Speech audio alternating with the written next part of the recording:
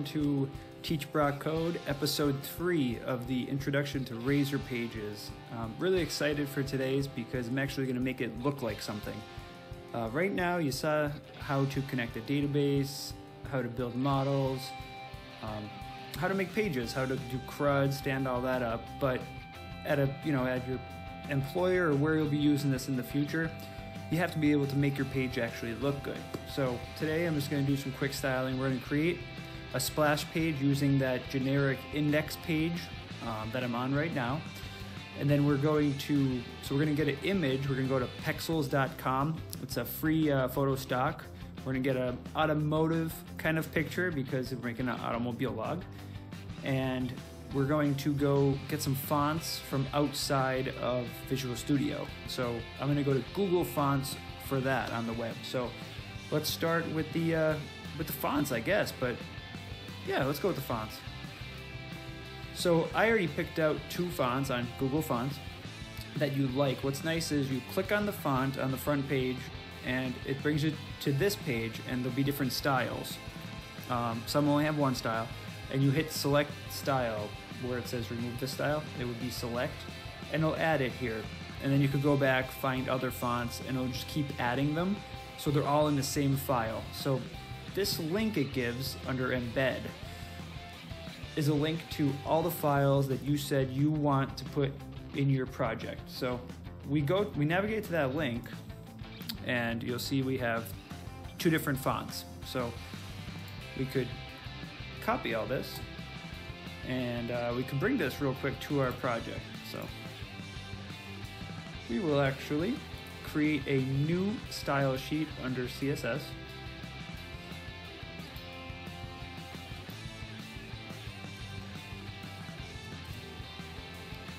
Perfect, style sheet, and let's call that font.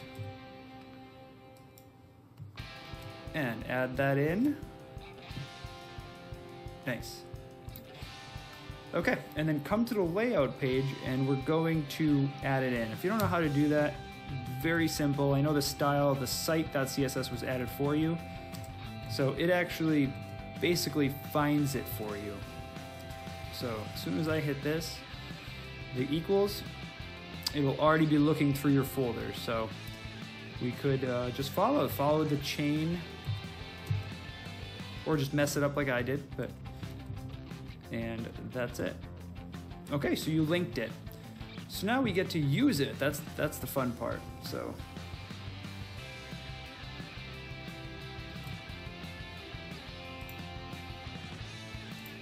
okay, but where do we use it? So what we're gonna do now is we're gonna run the project.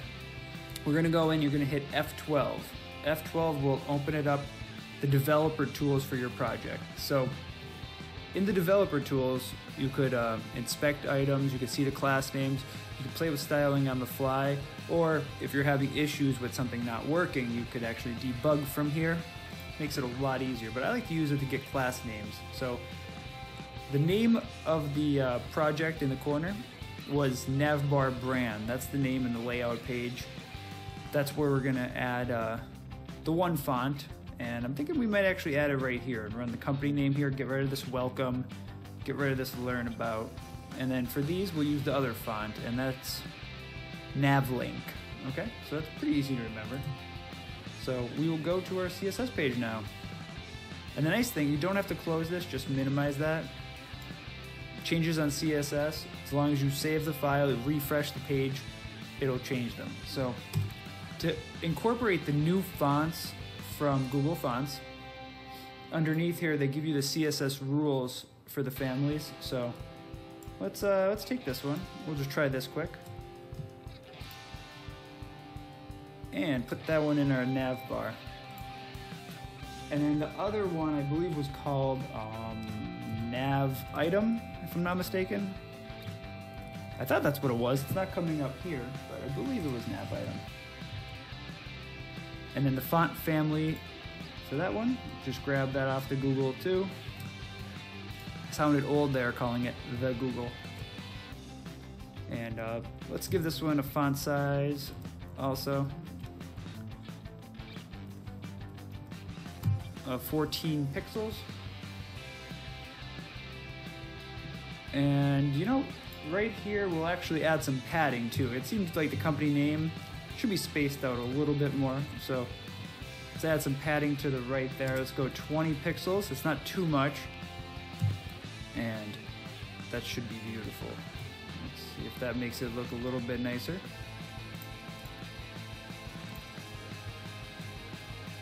And there you go, he's got some new fonts, but it is spaced far from here, so we're gonna have to move that over.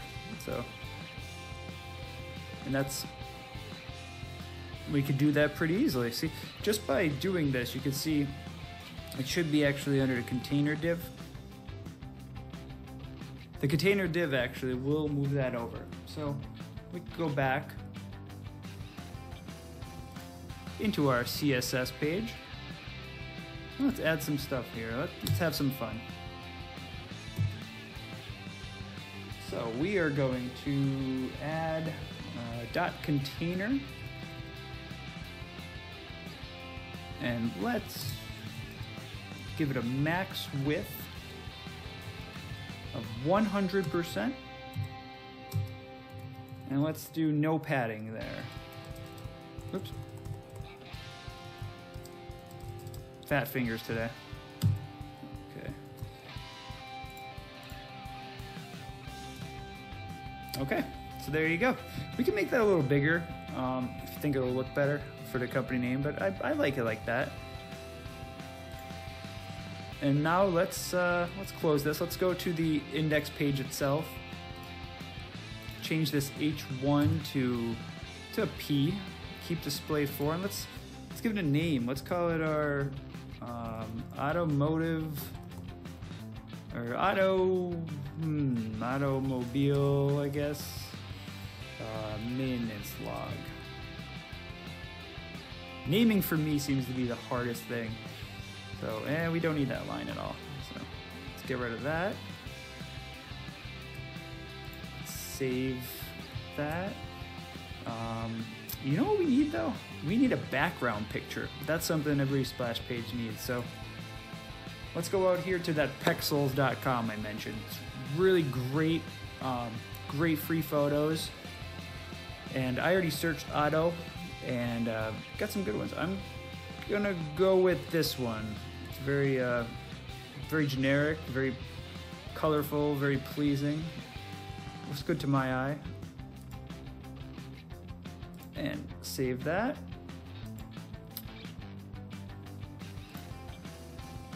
So now the cool thing is here, we could add that anywhere. So I went out and I added it already.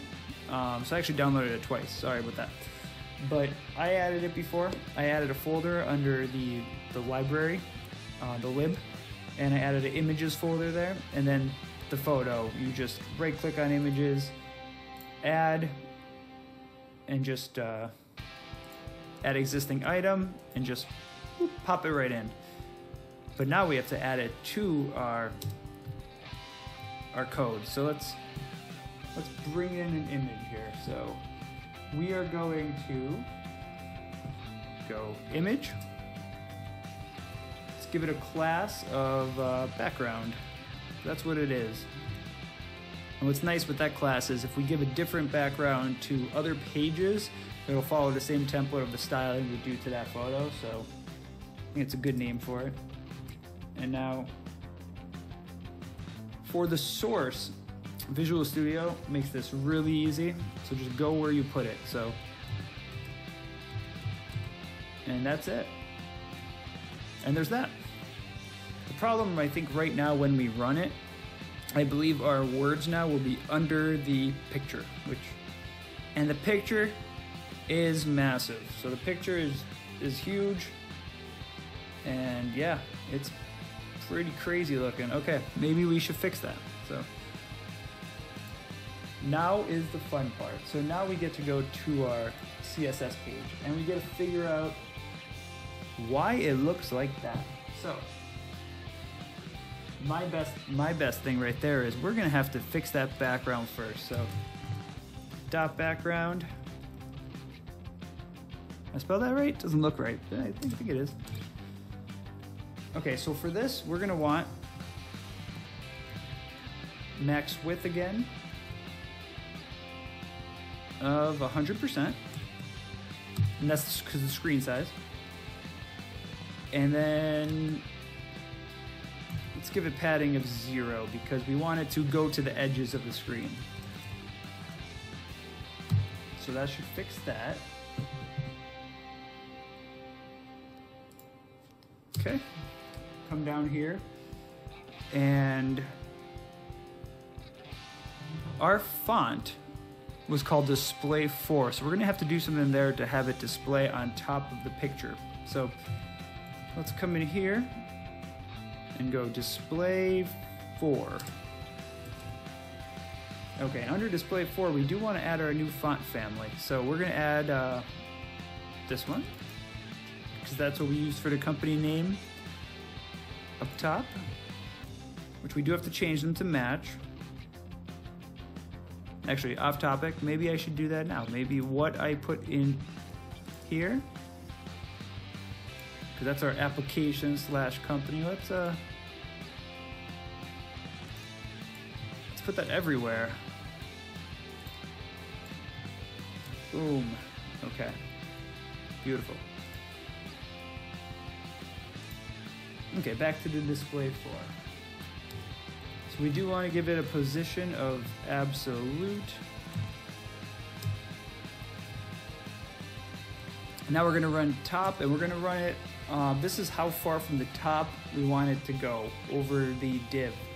So from the top of the div, maybe 20% down, because I don't think we're going to have other writing in there or other text. So let's just go with that. From the left, 50%. That way it'll be in the middle. And then we're gonna run transform,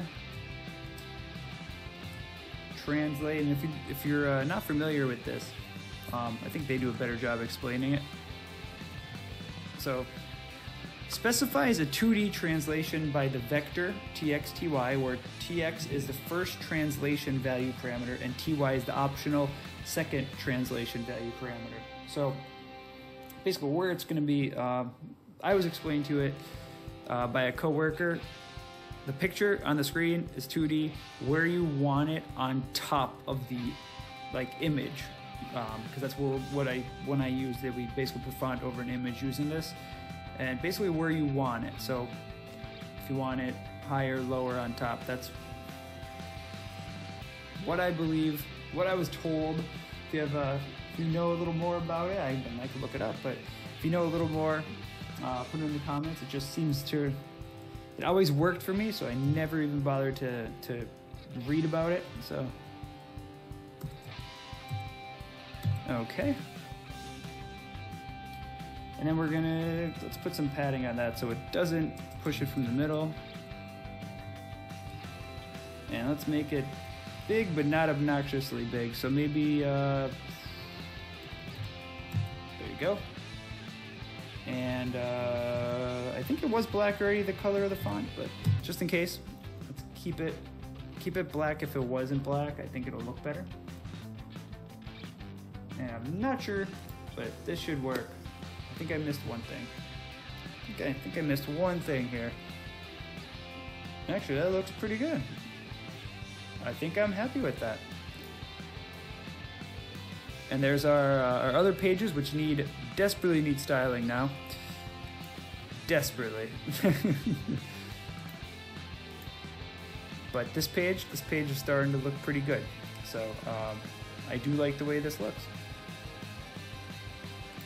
And then one more thing I could think of for this video on styling, I noticed on the layout page, when I scroll down, 2020 is hard-coded in here.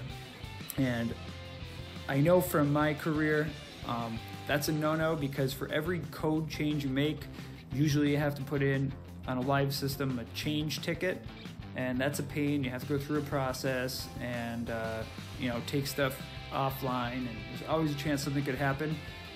So you don't want to do this. You want to code it in. So let's